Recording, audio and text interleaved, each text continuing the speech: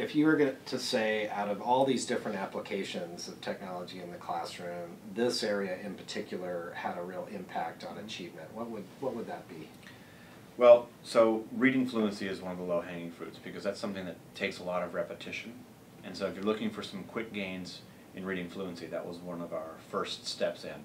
And that's nice because they'll do a cold read with the teacher, and then they can spend the next 15 or 20 minutes practicing over and over and over again themselves, and recording their voice, hearing it back, looking for errors, working on fluency. So we've had huge gains in fluency.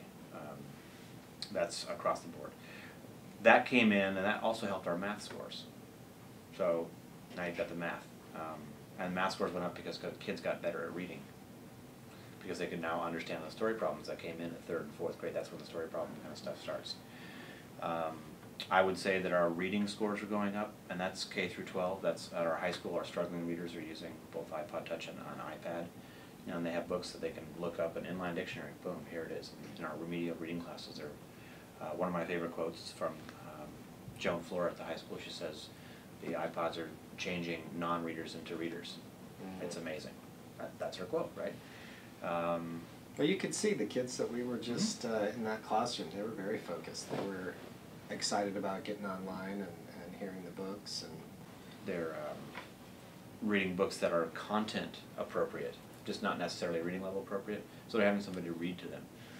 So audiobooks have been a huge success. I mean, even at the most basic level, if you were talking about just replacing basic classroom technologies, you give every kid now a calculator, okay, dictionary, okay, thesaurus, yeah, encyclopedia, yes, now you got a globe.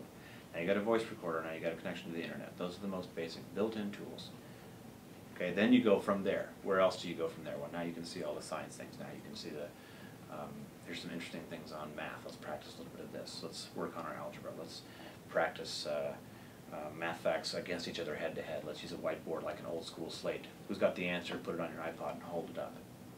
You know, so there are just lots of little entry points. I think that people get stuck in the complexity that they've got to be able to sync a million apps. If you didn't sync them once and just use the built-in apps, you would already see gains in simple things. Reading fluency, using the audiobooks on the iPod functionality built in. You know, just practicing things like that. So that would be very easy to start with.